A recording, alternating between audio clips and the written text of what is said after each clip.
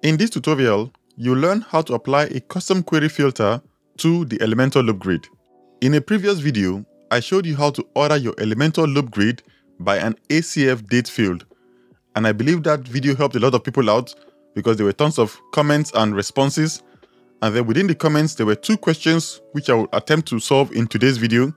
The first one being that the person wanted to order products, not just post or custom post types, and then the second problem was that they wanted to be able to order by a checkbox field rather than a simple text field or date field. So those are the two questions we'll be solving in today's video. So now let's jump right into the WordPress dashboard.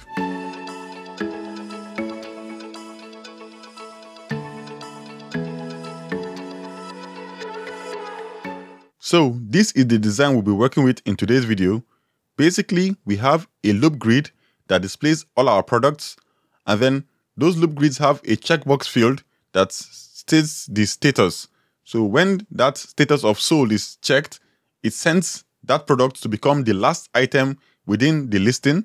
As you can see here, if you go to the bottom, you see the last two items, because they have a checkbox field that was checked to say sold. It now goes to the bottom of the listing. It's still within the listing, but just ordered to be the last items in the listing, and it has sold out, basically. So now let's see how we can create this. So let me go ahead and show you the backend. So here we are on the backend. We have our products using WooCommerce. So this is our list of products. And then using ACF, I created some field groups. So this is the products extra, and it contains 4 items. And what we are concerned here is the status. So under the status, it is a checkbox field, and it just has 2 options. The first one is reserved, and the second one is sold. So we want that for each of the products, when you choose sold, then that product is rearranged to the bottom of the listing. One thing to note is that you should try to add your ACF fields before you add your products, because if you add it after, by default, those values will not get translated into your products. But if you add it before, then it will translate properly. But if you create them after, then make sure you go into your products and just save those products again so that the fields can get updated on the backend. So with that being said, now let's go ahead and see our code that we're working with, the custom query. So this is it within WP code box. This was the custom query filter for the first example, which was ordering by a start date. And basically all we had to do was just say order by the value, then we give the key. The key was start date. And then I also added the extra so that anything before that today's date, so for past events, should not show up, only events that start from today and onward. But that was for the previous one. In this one, the challenge we're going to tackle is trying to order by a checkbox field. And that is what we work with here. I'll leave a link to it in the description. But basically, it's similar. So we are still doing the same thing. We'll choose the key to be our meta key for status, which I can show you here. If you go, you can see the key is status. Then our meta query, we're going to now give it a query to say that it will query this function, because in this case, the value is not a static value. So we can't just say value because it's an array. So we're going to try to get into that array. So we're using this meta query to say if the status is sold within the array, and we're looking for the opposite. So we're using a trick. We're going to say that anyone that is not sold should show up first. The one that is sold should show up last. So that's why we're querying for the one that is not sold. So when the checkbox is not displaying sold, then that should be the one that appears first. Then we now do the last thing, is to order by. So we're ordering by that meta value in an ascending order. So that is the way it's arranged. So first, it should only show values that are not sold, and it should do it in ascending order. So that's why the sold values are now pushed to the last, while the not sold values are at the top. So that's the simple query here.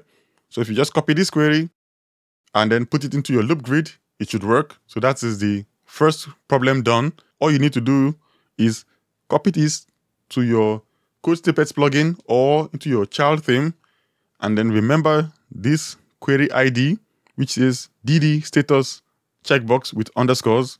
That's all. I'll just copy here.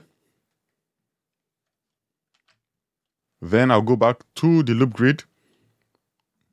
Let me see where they open it. Okay, that's it. So within the loop grid now, I'll just go ahead, click on it. And here is the second problem and how to solve it. The second problem is that if you try to choose products and go to query, you wouldn't see the query ID to add it here.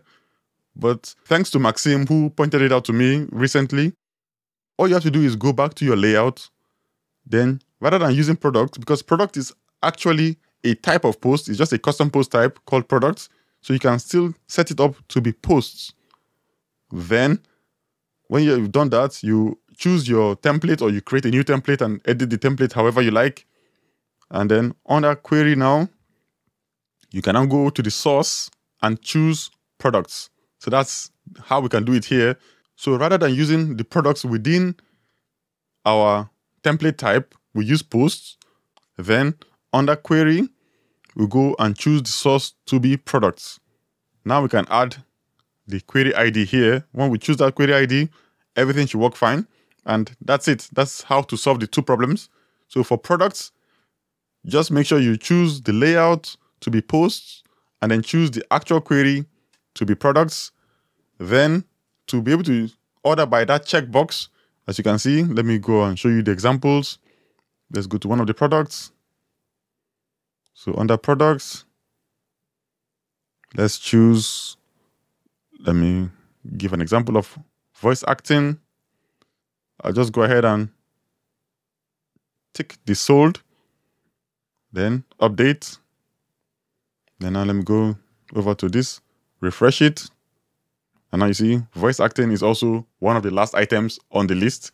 And so that's how easy it is. So whenever the checkbox for sold is ticked, then it gets rearranged to the bottom of the listing. So that was the question that was asked, and this is the solution.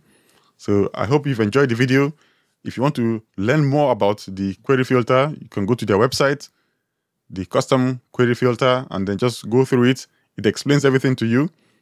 And then you just have to use the standard WP query filter with the meta query, the post type. You can even set up multiple post types. You can do so many things as long as you understand the WP query.